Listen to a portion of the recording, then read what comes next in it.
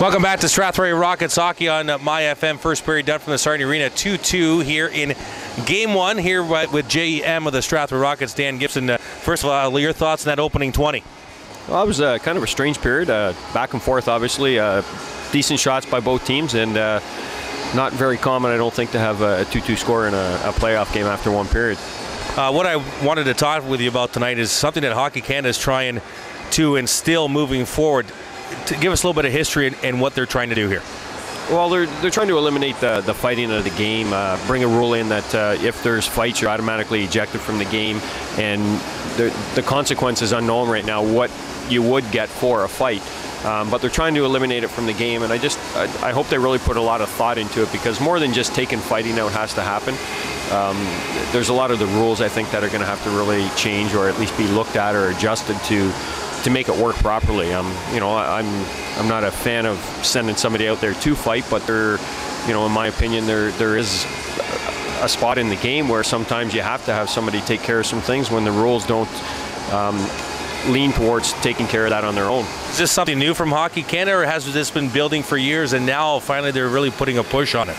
I think it's been building for a while, but over the last year and a half, 2 years, with all of the concussion syndromes that are happening, with the suicides in the National Hockey League somewhat being related to it, or at least being investigated to be related to it, with the death of Donald Sanderson in the OHA a couple of years ago, all things that are leading towards it.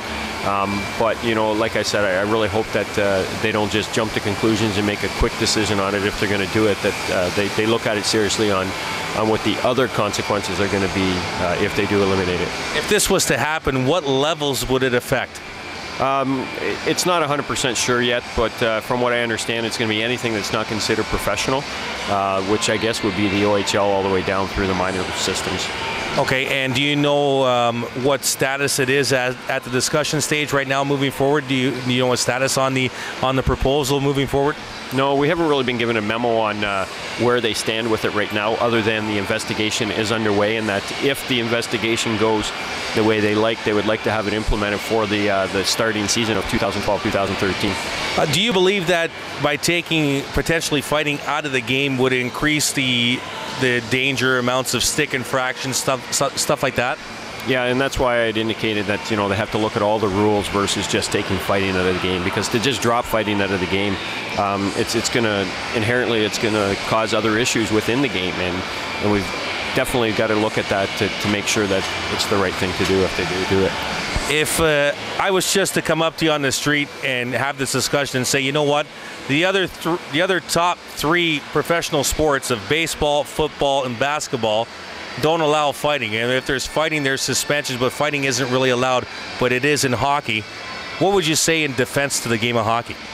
I guess the defense is the reaction time of the game. I mean, the players are traveling at a lot quicker speed. Reactions happen a lot quicker.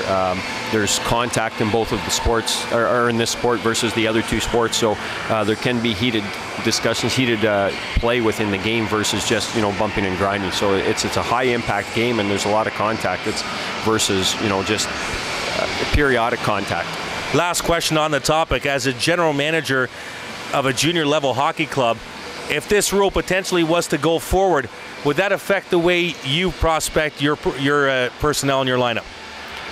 Well, I think so. You always go out and you look for somebody that can take care of business for you if you have to. But in today's day and game, there's not that many fights, so you can't have a guy that just does that, or you're wasting an opportunity for a player on your hockey team. You have to have somebody that can play the game, can chip in on a third or fourth line whenever you need them on a penalty kill, or even a guy in the front of the net on a power play, and then have that person be able to be kind of your enforcer, as they used to call them in the old days. So it's not just somebody that's going to sit on your bench and going to get a tap on the shoulder, but you do look for somebody that if they had to, they would be willing to stick up for one of their teammates, or at least go out there and try to assure that the other team isn't going to take liberties.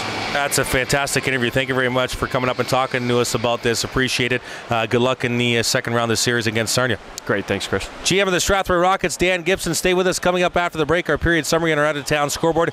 2-2 after 20 minutes of play. You're listening to Strathroy Rockets hockey live on myFM.